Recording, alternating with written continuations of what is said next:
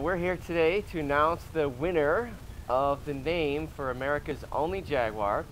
And the students here at Valencia Middle School played a huge role in helping us to choose this name.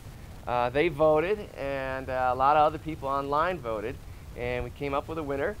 And here today we have Kennedy, the student body president, who's going to tell us a little something about what this means to her and tell us the winning name.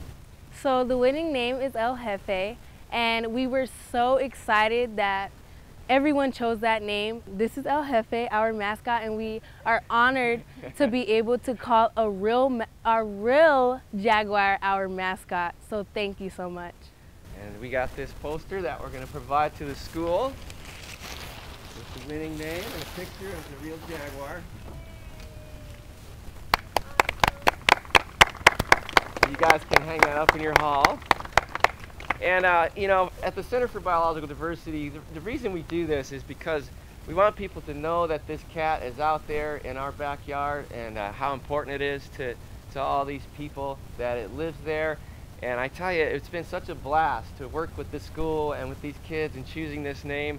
And you know, we want them to grow up in a world where El Jefe is not the only Jaguar in the United States, where there's more, where he doesn't have to live alone.